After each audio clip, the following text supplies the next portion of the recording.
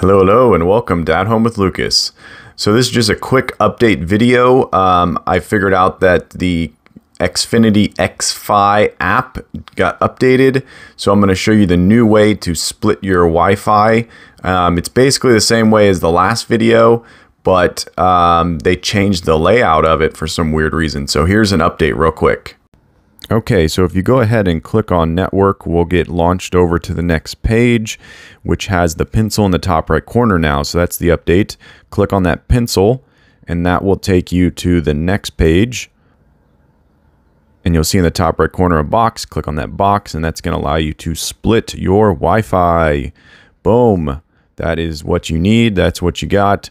This is a must-have. Everyone should know this. If you don't know it, then you're going to be in trouble trying to set up smart devices in your home. It's amazing how they combine the two. That way they can just jump back and forth as needed, but sometimes you have to split it in order to set up a device. So this is how you do it. This is the update. Boom. Boom. All right, there you go. That's the update video on the XFi app.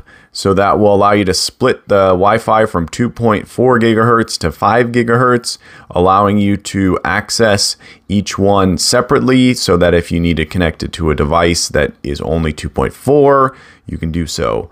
Or if you want to do 5 by itself, you can do so also. But once again, I thank you so much for watching my videos, and I thank you for the subscribe, maybe?